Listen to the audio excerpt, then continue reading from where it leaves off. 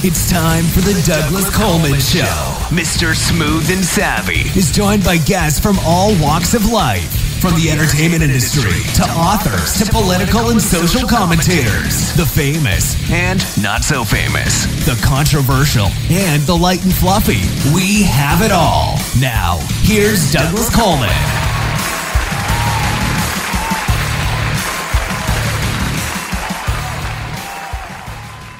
Okay, please welcome to the Douglas Coleman Show, Marina Anderson. Hi, Marina. How are you? Hi. How you doing? I took my vitamin B this morning, so I'm really hyped. That's all right. We like that. I love guests that want to talk rather than ones that want to sleep through the interview. Just call me Miss Gabby. So, lots of stuff on your bio, as we were talking about before we got on. Let's start with the Media Hound PR, which is your company, right? Yes. I kind of segued back into doing publicity, and got to pay the bills. So, acting is for most of actors is kind of gaps in between. So, I shifted into that back in 2012, and I worked for I won't name the company, but my associates, who I'm still in touch with, we affectionately called it the Snake Pit. It was a big firm in Beverly Hills, a PR company, and we just got to a point where it's like, I am working my butt off and getting paid not that much money. I want to do this my way. So I quit and formed the Media Hound PR, and I have my lovely collie Lulu as my logo. That was daughter of Lassie 8, by the way. Oh, really? Okay. Yeah. Yeah, I see the picture. I'm still in touch with. He's got a great book. You got to interview him. Yeah, so I have wonderful clients like Alan Parsons, Ed Begley Jr., Donnie Most. I helped push Robbie Benson's book, and they've become very good, dear friends to me. So it's been really a lovely journey. Robbie Benson. Now, there's a blast from the past. I remember that movie he did in the 70s, Ode to Billy Joe. Oh, my gosh, he's done so much. Yeah. And the voice of Beauty and the Beast. And he's constantly posting on Facebook fabulous songs that he writes with his wonderfully talented wife, Carla. And so we keep in touch. Yeah, he was somebody I kind of grew up with. I suspect him and I are around the same age. So that's probably why. There you go. The other thing I was intrigued by on your bio, amongst many things, was you're a cousin to Peter O'Toole. Yes. How about that? I met him once. You met him once, yeah? I met him once. It was at the Four Seasons during Oscars week, and I saw him across the room. And I went up to him and I said, excuse me, Peter, but I believe we're related. We're cousins. And he looked me up and down. He went, hello. He was just so unbelievably charming. I mean, My Favorite Year was one of my favorite movies, not to mention Lawrence of Arabia and all that. And he was just lovely. So I'm related to him through, my follow this lineage. My granduncle was Harry Joe Brown, who produced the Randolph Scott Westerns. And his son, Harry Joe Jr., who we called Coco, had a daughter, Morgan, and Morgan's mom, Karen, who was married to Coco, she later connected up with Peter O'Toole.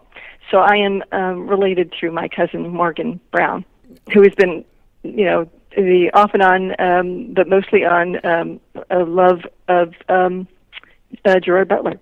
Hollywood trivia. Oh, okay. Well, interesting trivia. It's so Hollywood, isn't it? Yeah. So is Peter O'Toole really just as flamboyant as in real life as he was on screen? Well, I mean, flamboyant in what way do you mean? Very kind of, I don't know. I mean, I've only seen interviews and the way he acts, but he seemed, with the exception of Lawrence of Arabia, which he played sort of very straight. But I mean, flamboyant. He had a bon vivant sort of personality. Absolutely. Yeah. Yeah. Okay. Oh, yeah. Yeah. It's just effervescent kind of a charm and twinkle in his eye and ever so British. It's like and so British. I adored him. Yeah. He was lovely. The cigarette with the holder. and just sort of his Oh, posture. I didn't see him smoking. Okay. But yeah, it's, All right. It's its style. Let me ask you something about the PR industry, because we work with a lot of different PR companies, most of them in LA, a couple in New York that are more representative of authors. Has social media been a burden or a blessing to PR? Oh, geez. It's both. It's both. In the downside, there is just so much content out there. And during COVID, they pretty much had every name available, to do interviews. So it was really difficult to, get in there. Frank Sloan, I've done PR work for too, and it was certain names like Frank. That's easy. But when you have someone who just has a book launch and their name isn't known, it's a lot. It's like 5 times as much work to try and get them out there and seen. It's the be seen thing because there is so much content out there. But then again, on the plus side, you have more avenues to get your client out there and noticed and whatnot. So it is definitely a double-edged sword. Yeah, I've heard that analogy used, and I've heard the analogy of like the freeway, and the internet sort of doubled the size of the freeway, but now there's 10 million more cars on it. And they're going, 500 miles an hour. The attention span is like, yeah. They don't want to get into anything in depth. It's all kind of superficial, or unless it's exploitational, and then it kind of grabs your interest. It's like, oh, what was that? Ooh. And then next. So it's very different from what it was like 10 years ago. It seems to me, though, from the content creator's perspective, who would be hiring PR, that it's almost more essential now to have PR, because as great as your content might be, it's just not going to get seen unless you've got somebody on your side, shouting through the megaphone to get you noticed. Right. Yeah. Right. You need the navigator, so to speak. Right. It's just not going to sell itself anymore like it might have years ago. Right. And you also need someone who can write. I mean, I have a huge background in writing, so it's to write the what's going to catch their interest, or to get it seen. And most of the pitches are not by phone anymore; it's by electronic email. And there's so much spam in the email; things get lost. So it's a lot of work. So you need the PR company almost becomes sort of like an organizer, somebody who knows where they can push your content to get the maximum exposure. Yeah. And I kind of have a managerial, like a personal manager sort of feel to things when I represent clients. That's why I don't take on that many, because I really concentrate. It's not like I have 15 on my roster and I can only spend like an hour, 45 minutes a day on each one. It's ridiculous. I don't want to have a staff. I am really kind of territorial, and I like to control it myself to see what's going on and make sure things are done the way I feel that it should. So, yeah. Is the bigger the name, the less PR they need, or is that not true? That's not true. Because there is so much content now, depending on who it is and what their project is or what they're trying to push, there's more interest in them, so you get more requests, and there's more things to filter out, and then there's more things to push for them too, more territory. I'm just looking at some of your client list. I think Mia Savino was on our show years ago. Oh, we didn't work together, but we were in the Red Maple Leaf, the same film. Okay, I'll have to look it up because we've done like 700 at this point. Oh my gosh. I kind of forget, but I know her name. I know her name, and I remember talking to her at some point. So wonderful actress. Yeah, I have to look that up. That film was filled with stars up the wazoo. Directed by Frank D'Angelo out of Toronto. Multi-talented director, producer, songwriter, singer. You name it, he's doing it. And he did this film, The Red Maple Leaf, and it was very interesting. Chris Christopherson. I kind of reunited with Chris Christopherson because my ex-father-in-law, Michael Anderson Sr., directed a film that he did and I met him on set. This is back in the 90s. And so fast forward on this film, I was like, oh, Chris, we met in Toronto. And, oh, my God. So we took a picture together. It was pretty cool. Remember him at the Troubadour in the 70s. See, I'm dating myself. So, yeah, it's nice when that comes full circle and you reconnect with people. So you've got a book, best-selling author, David Carradine, The Eye of My Tornado. From what I can read through this, it sounds like your relationship with David was tumultuous, to say the least. It was wonderful the first 3.5 years, and then sometime after we got married, David didn't want to do anything himself. I was like the secretary, the PR person, the housemate, the wife, the girlfriend. I was kind of like the do-all. And as soon as I started, hey, you got to dial your own phone numbers to call people. I can't do it for you. I started delegating for him to be more responsible. Then things started kind of going wonky. And then, of course, and I was way ahead of my time writing about this. It was kind of like the 50 Shades of Grey going in there, along with the Me Too thing, but in the sense that what I wrote about, and I do not out the person, but it was in court documents. It came out, smoking gun, and so there was incest perpetrated on a family member. And when people go, oh, you're doing this, and you're how horrible for you to say that. I had Dr. Drew Pinsky verbatim in my book with his blessing. He endorsed the book because I wanted to resolve issues that I hadn't worked through yet from my childhood, which was being molested by my father's brother. So you fast forward to the relationship with David, it was attraction of, ooh, what is this darkness? Ooh, this is like really intriguing. Finding out later, fast forward, that was the abuse, as Dr. Drew put it, I'm paraphrasing. You sometimes you're more likely to be attracted to someone who will oblige per se in that abuse. And then David was very open about telling me about what he had done, and I thought this was my mission to help him.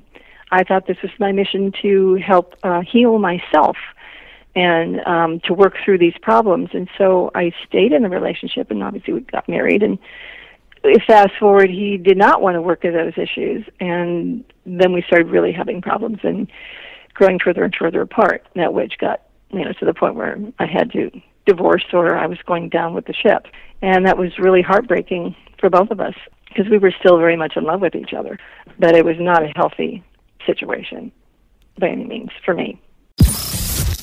You're listening to Mr. Smooth and Savvy right here on the Douglas Coleman Show.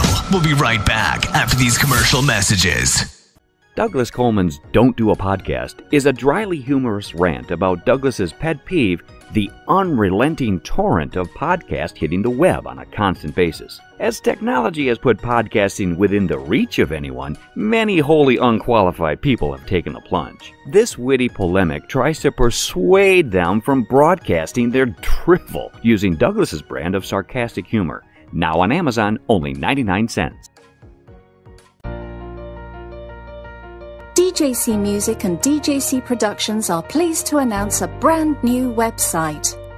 We have started a listing website for radio show hosts as well as potential show guests. This is a meeting site where hosts and guests can come together. Show hosts can list their show and types of guests they're interested in booking.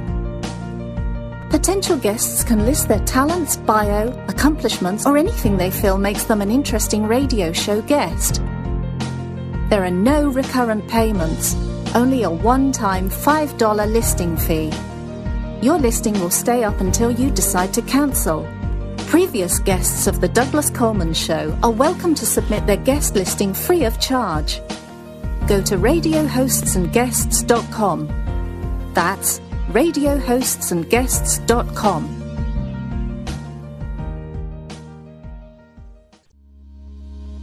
Love coffee, huh? But wait a minute. It seems like every time you finish a cup of coffee, you get all of these side effects along with it. heartburn, indigestion, upset stomach, acid reflux. As the world's first and only organic acid-free coffee, Tyler's Coffee is able to provide a healthier option in the solution for more than 100 million individuals who have sensitive stomachs or suffer from acid-related modalities. This is Tyler's acid-free coffee. Coffee without the consequences.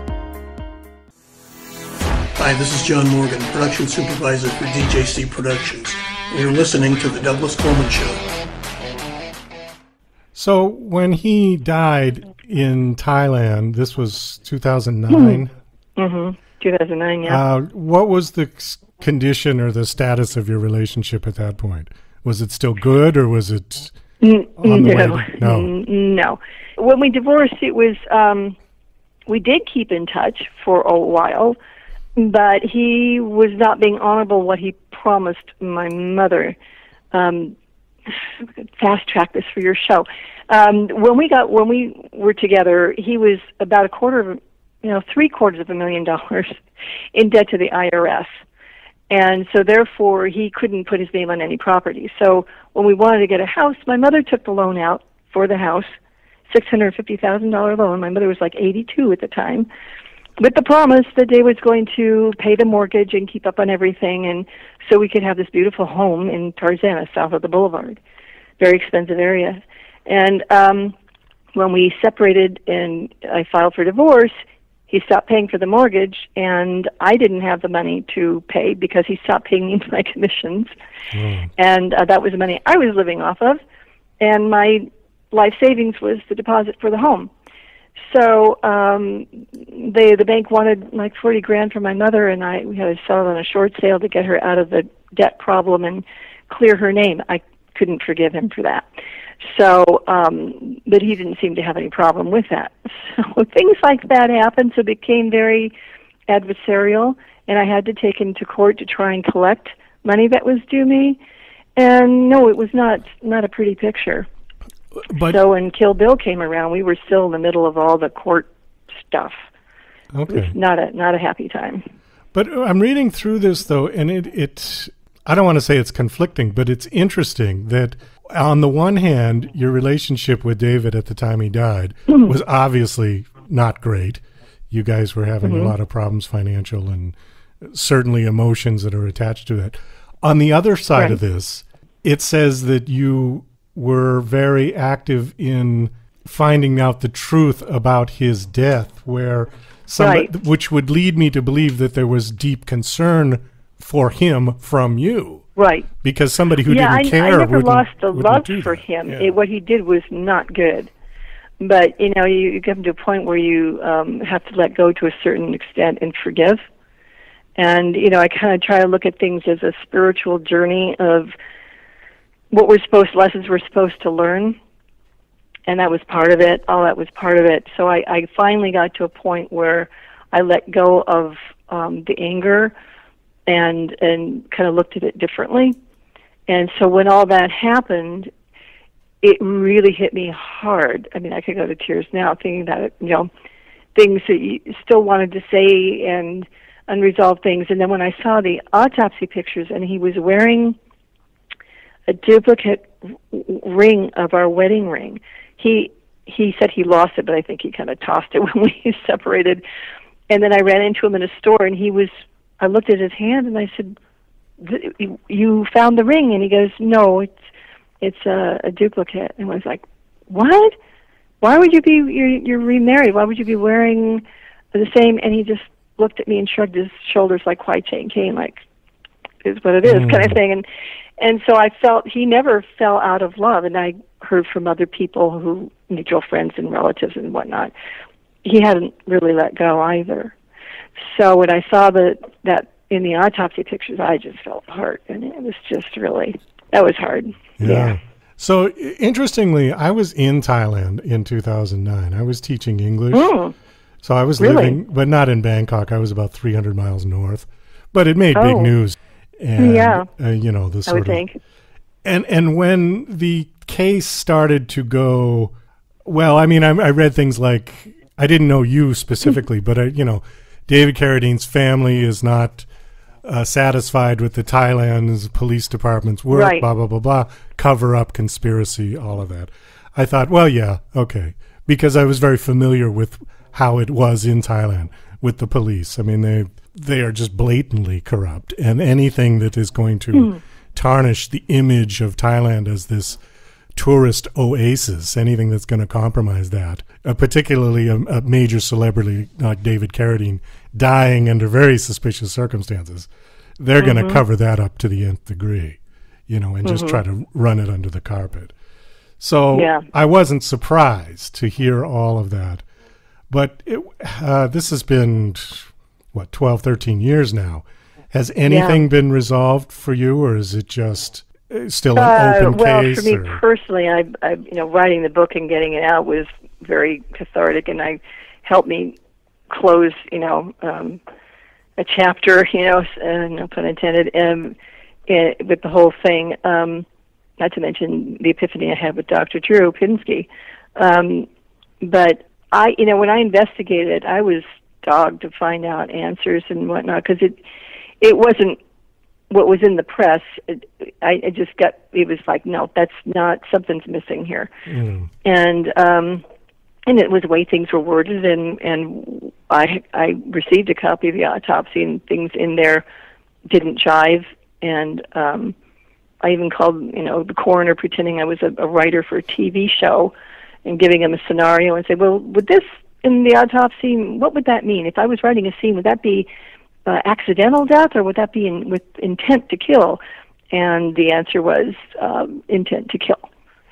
So it was like, wow, okay, maybe I can still get some answers, get publicity out there. Maybe somebody will come forward with some more information, but nothing did. And then I found the surveillance footage that was supposed to be sent to, would have been to the legal team, and that footage was supposed to have been sent over, but for whatever reason, which I have no idea why, it never was. And then I was told, when I connected with the police department over there in Thailand again, the file was permanently closed along with the footage.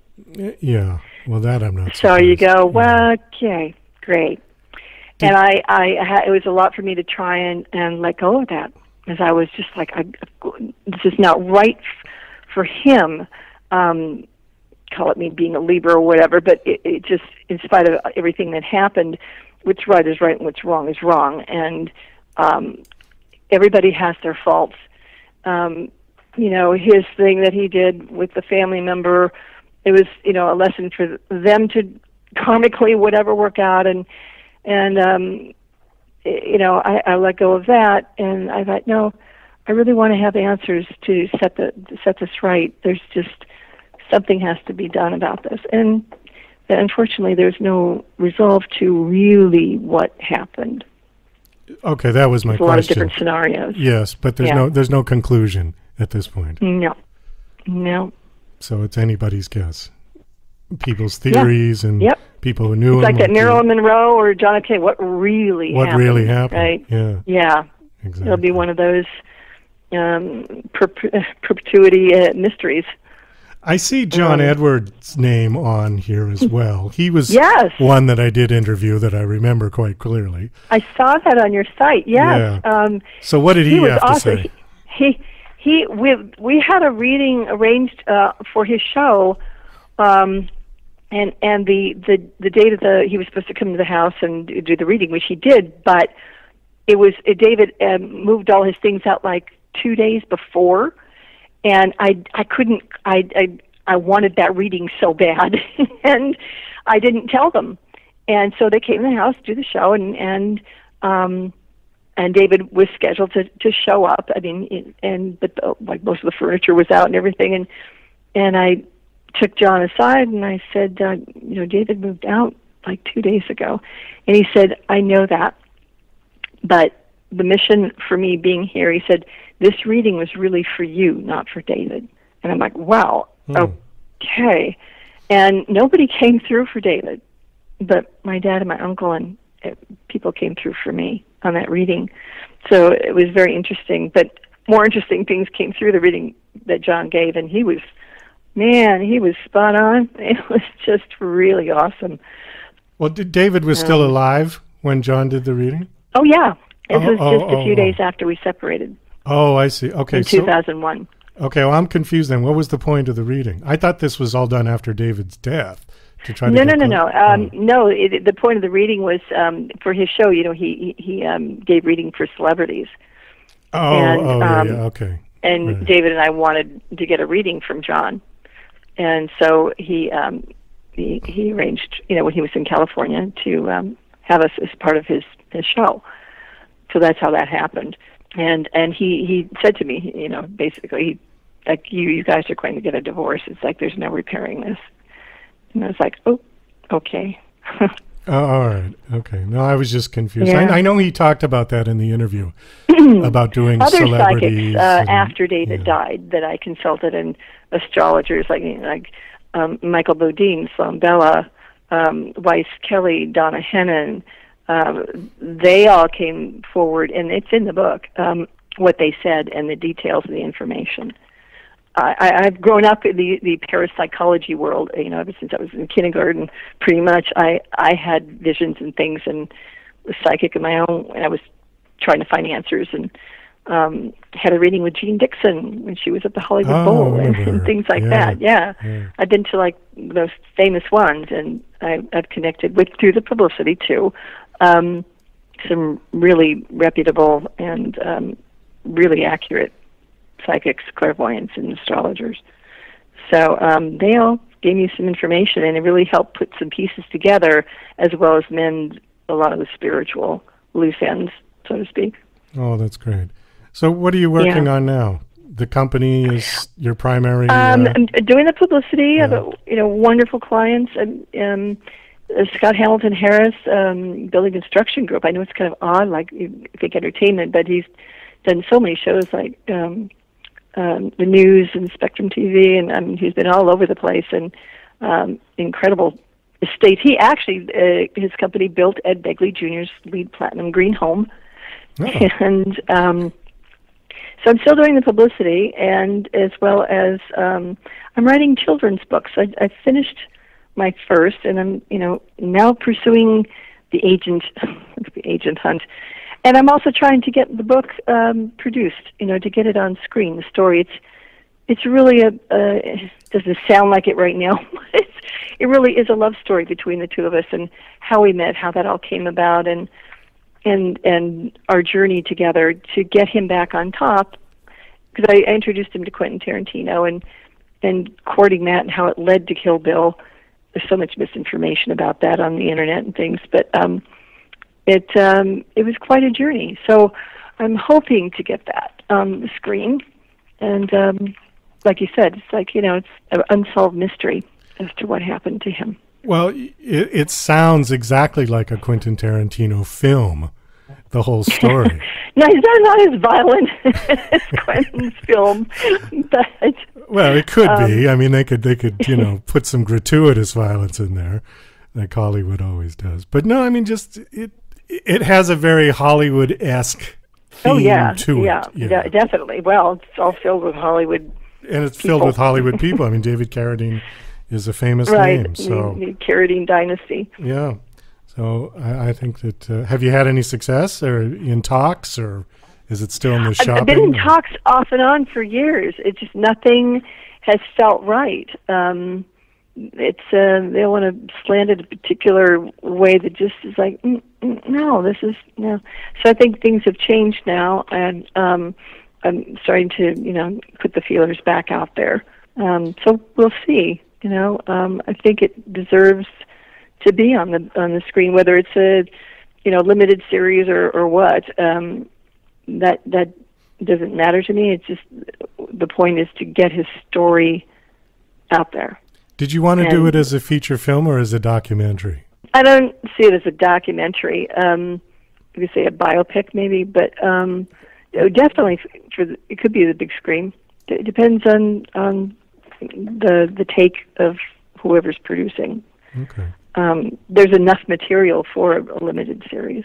Like Netflix? Yeah. That kind of thing? Yeah. Amazon, Netflix. Yep. They put great content. Apple TV, all of them. We do have to wind this up. Trying to solve the mystery. Yeah, definitely.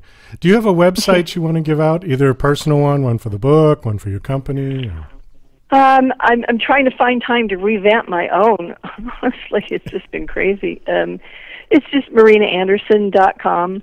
That's my personal. It's just redoing the whole thing, but it's there. Okay. And the Media Hound PR is the company. And you're on social media. Yeah. I'm on social media, and and then hopefully I'll get my children's books going, because that's I love kids, and I've taught and coached kids for years and years, and it's been just a lovely journey for me to work with kids, and now it's time to write some inspirational books for them.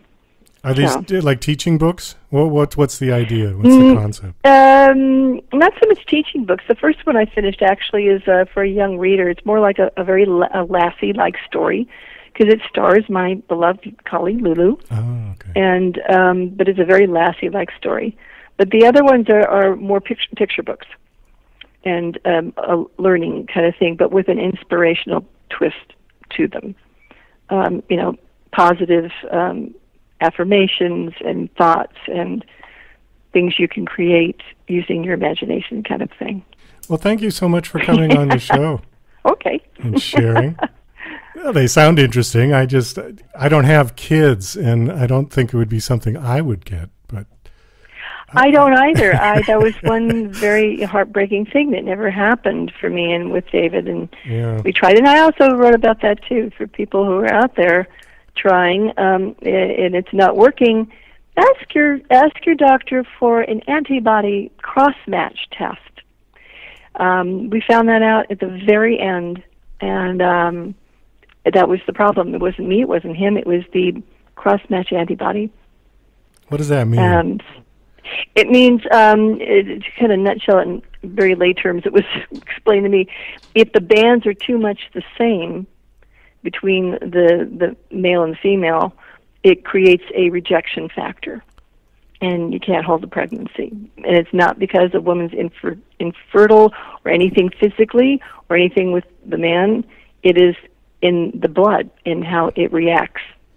That's interesting. I've never heard of that. Yeah, it's a $150 blood test. There's a few places in the United States that does it. Went to a doctor that sent it out, and he comes back and goes, "This is your problem."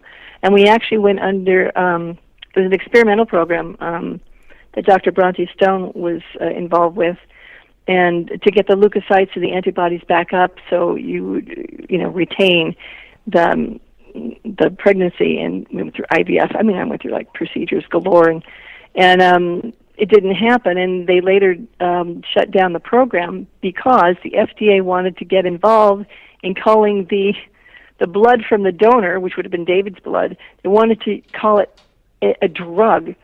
And I couldn't help but laugh. I go, God, he would have loved that, have his blood be called a drug. Because he was into the marijuana and in his LSD days and in the 70s days with Laurel Canyon and all that. So he would have found that humorous. So that program was shut down. But there are places outside of the United States that are still working on that. So that's my suggestion to anybody out there listening who might be having that problem, to check that out. Good advice, I think, and something that probably nobody's ever heard of. Because I certainly haven't heard of. Because there's a lot of money in IVF. Yeah. It's a huge money maker. Why would they suggest something simple like that to check out when they can make all that money? We spent about $60,000 on that whole, endeavor to have a kid. He had his children. I never had any. And there was, I had 15 embryos going. I'm Italian, Sicilian background. There was nothing wrong with that. It was the antibodies. What about, have you ever thought of sperm bank? I tried that after we separated, and it kind of creeped me out because it's unknown, and I didn't have any friends at the time who wanted to be a dad, So, and it obviously didn't work. And I thought, I'm going through so much. It wouldn't be right or fair to a kid to bring them up under the circumstances. And the window was closing at that point. So I gave up. I closed the door and just kind of. So sperm bank, you don't know. You don't know what you're getting. They don't tell you.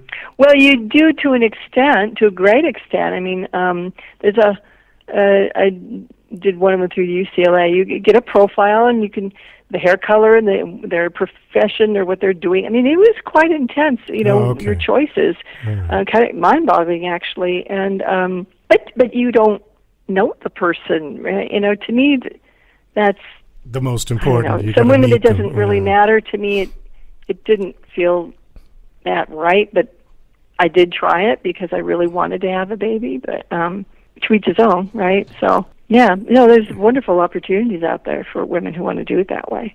Especially now they can freeze the egg, but when I was doing it, you couldn't freeze. They didn't have the knowledge to freeze the egg at that time. You could freeze the embryos, but now they've got the wherewithal with science and medicine to be able to kind of like put that on hold for a while. It's amazing what they've accomplished. This is probably one of the longer goodbyes that we've had on the show. Never thought we'd get into that territory, did you? We went from children's books to sperm banks. Welcome to the Medical Science Show. Yeah. Well, thanks again for coming on. This was a lot of fun. Thank you. And best of luck with everything. I hope to see this as a film. Thank you. It's a pleasure. Thank you so much.